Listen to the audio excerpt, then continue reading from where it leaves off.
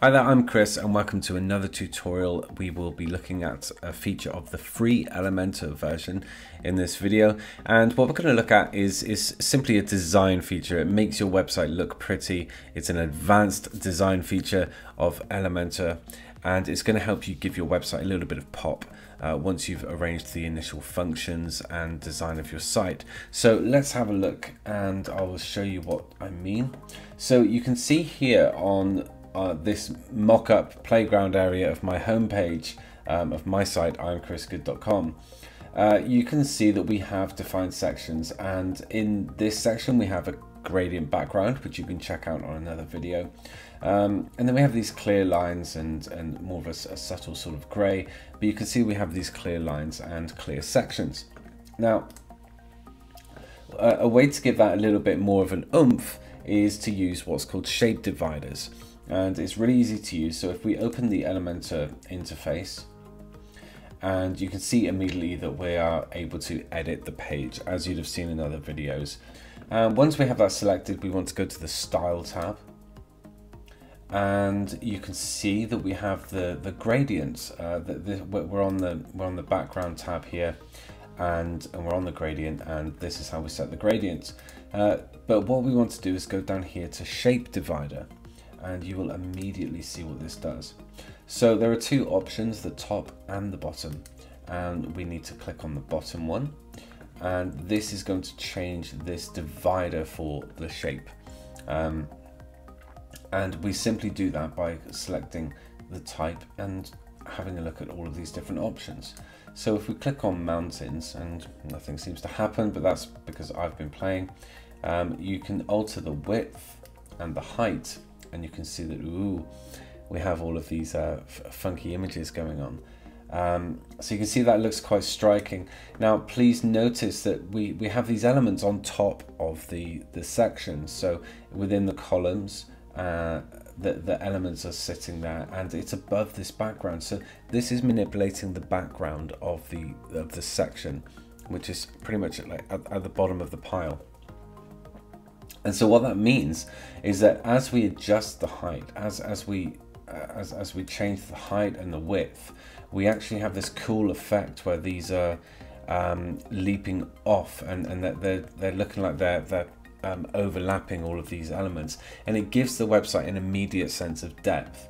Now, how you want to use this and present your elements is completely up to you, but as you can see, it's very easy to manipulate and play with.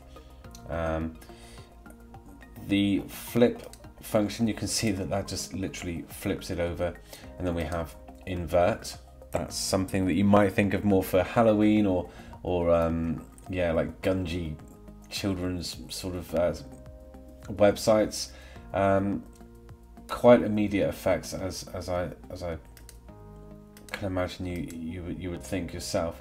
You can see here that we're able to manipulate everything here. So if we go to clouds, that's pretty nice. I used that on a client site recently, and again, you're just able to mess around and see what you want to do.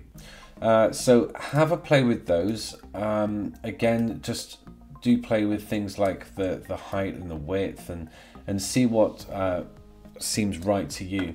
I will quickly say that if you go down to responsive mode and click on tablet, you'll see that it does apply on the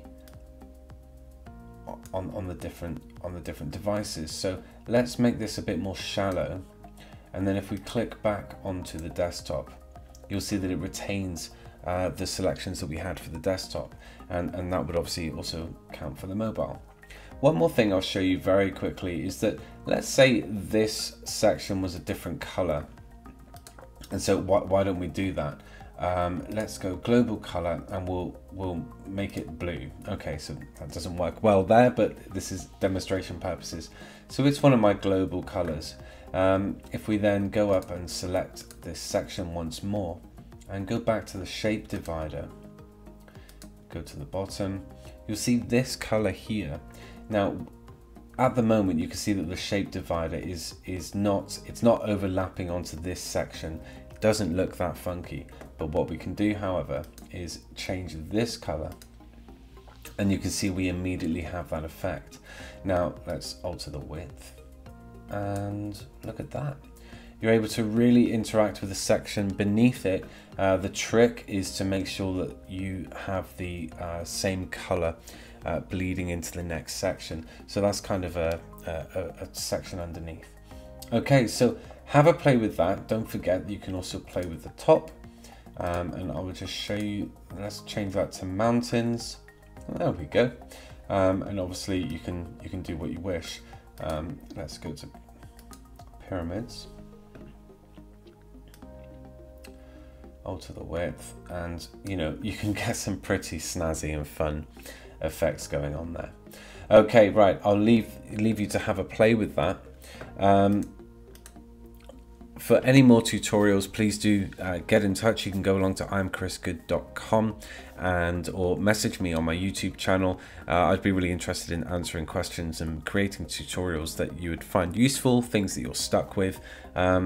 And wherever possible, I will do tutorials on the free version, but also if you're stuck on something with the pro version of Elementor, which I do suggest you get if you want to get a whole bundle of extra features, then do get in touch. And if you're interested in the Elementor Pro version, then take a look at the link in the description of this video, and that'll take you along to the website. That is an affiliate link, but as you can tell, I really love Elementor. I would only recommend something that I think is really worthwhile. Okay, so design is at your fingertips. Go and play and have fun. Thank you so much. Bye-bye.